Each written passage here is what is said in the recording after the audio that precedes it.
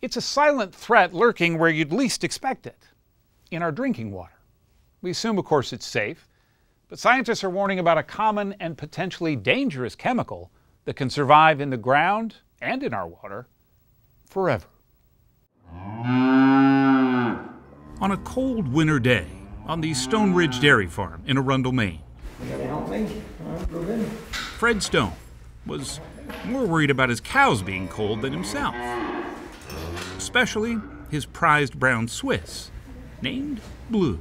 She likes to give me a hard time as much as she can. Fred and his wife Laura are only the latest generation to work this dairy. It's been in the family for over a century. But since November of 2016, every drop of milk, that white gold that's been a reliable livelihood for generations, is now being poured right down the drain. That's a hell of a waste. Even I can't drink it. He had no idea the wastewater that the state licensed him to use to fertilize his fields was also swimming with potentially toxic chemicals called PFAS. Now, his land, his cows, and yes, their milk, are all contaminated. Had you ever heard of PFAS or any of these chemicals? Never.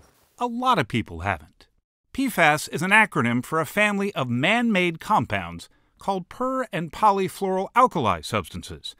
The CDC has listed a host of health effects believed to be associated with exposure to those chemicals, including cancer, liver damage, increased cholesterol, and a lot more.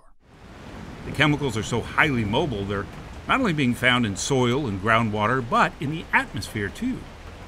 In fact, they've even been detected in raindrops falling in some of the most remote areas of the world. This story is about a new plastic material trademarked Teflon. PFAS chemicals have been around for decades. Oh, good thing it's Teflon. DuPont was the first to use PFAS in Teflon, giving us those non-stick pots and pans. Half of this piece of carpet has been treated with this new finish. The other half has not. 3M used a different PFAS in its once popular fabric protector, Scotchgard. Today, those chemical cousins can still be found in almost anything designed to fend off oil or water or grease. That includes things like pizza boxes, paper plates, rain jackets, ski wax, even guitar strings. PFAS are basically impossible to escape, and scientists say they are likely here to stay. They are nearly indestructible. You just can't get rid of them. You can't get rid of them.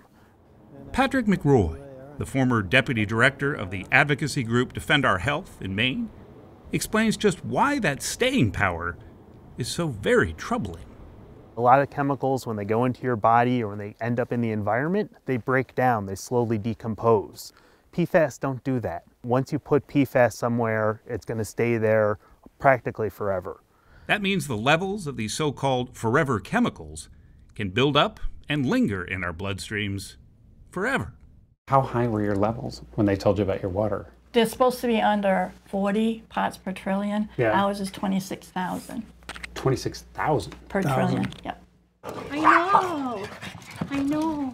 Kathy and Bruce Harrington, who live next to a farm, were notified by Maine's Department of Environmental Protection that their drinking water was tainted with PFAS.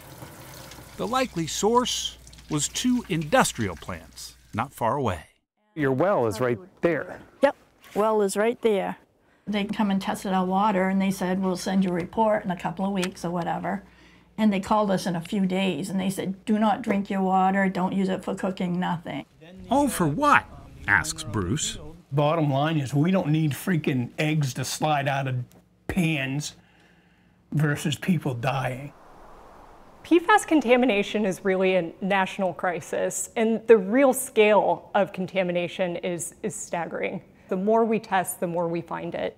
Melanie Benish, legislative attorney at the Environmental Working Group in Washington, says thousands of sites nationwide are polluted with PFAS, and she lays the blame for that growing crisis squarely at the feet of the companies who invented the chemicals in the first place. It is the manufacturers like DuPont and 3M who have gotten us here today. So they've known for 70 years that they were poisoning the water, and they didn't tell the EPA, they didn't tell their neighbors, they didn't tell their workers, they didn't tell anyone because they were making too much money. In the last 2 decades, thousands of lawsuits have been brought against the manufacturers for allegedly knowing PFAS chemicals were dangerous. While most deny they did anything wrong, settlement offers have been pouring in to the tune of billions of dollars.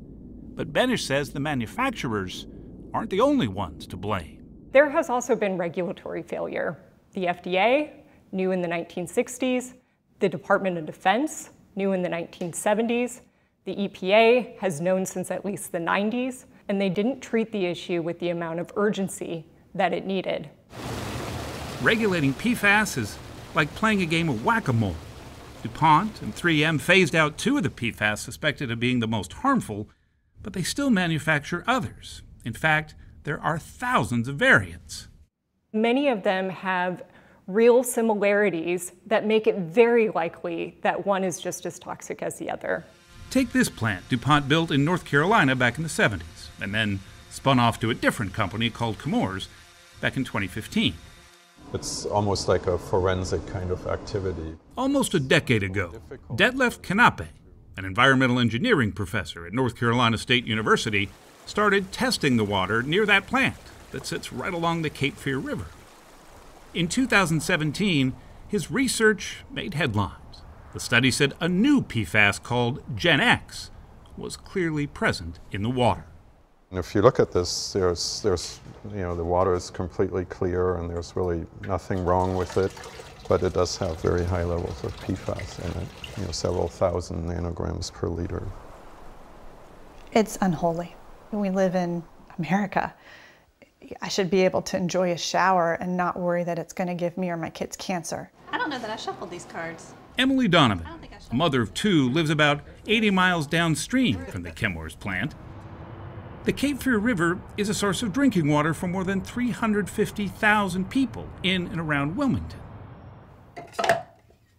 She, like most people, just always assumed it was safe. The EPA doesn't require utilities to regularly test for them, so there's really no way for the average American to know if it's even in their drinking water right now, or in their food, or in their air.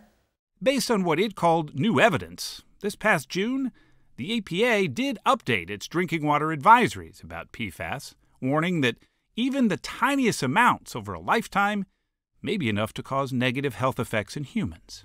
But it stopped short of creating a new federal drinking water standard. There has been no new drinking water standard in the United States since the 1990s. 30 years.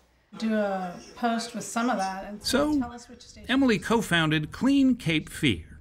It's a community action group that, among other things, has been fighting for both federal and state agencies to crack down harder on all of the PFAS pollutants. You have 2 choices. You can have a breakdown about it, or you can channel that energy and that heartbreak into something productive and create a positive. Chemours was forced by state environmental regulators to install a host of anti-pollution technologies. It's cost them millions. In a statement to CBS News, the company says it's destroying over 99.99% of PFAS in the air, and it's reduced PFAS compounds reaching the Cape Fear River by 97%. As for PFAS that have built up in the ground over the years, Chemours says it will build a barrier wall that will capture and treat the groundwater, a process it says will remove nearly all of them. The exposure has dropped dramatically for people who live downstream. It's much tougher for the people who live immediately around the plant whose wells are contaminated. This is 2-week-old 2 weeks old. Seedling. Okay. What Professor Knappe is now interested in investigating is to see just how much of any PFAS is present in the food grown nearby. We have analyzed some of the produce from backyard gardens in that area that suggests the levels can be quite high. I'm scared that it's too late. I'm scared that we're going to die because of what we've ingested. Residents like Jane Jacobs, a member of the native Tuscarora Nation, have always seen the land as sacred. but she fears the blight on her tribe's land might just end a way of life. My people have always hunted in these swamps, but they're fed by the rivers. So now the animals are polluted the same way the water's polluted because they drink out of the rivers and out of the swamps. What do you think, Reuben? You're not going to make any sound, are you? No one who lives off the land would willingly poison it. There you go. Fred is certainly one of those people. As are farmers in nearly every state who use treated wastewater to nourish their fields. He, just like his father and his grandfather before him, saw their soil as part of their soul. Cold and drought were supposed to be the biggest threats, not a chemical made by man. At some point in time, I'm going to have to tell my father and my grandfather what I did with the farm that they entrusted me with. But this wasn't your fault, though. It wasn't my fault, but it was under my watch. Now it's going to be gone. So that's it. That's the end of the road.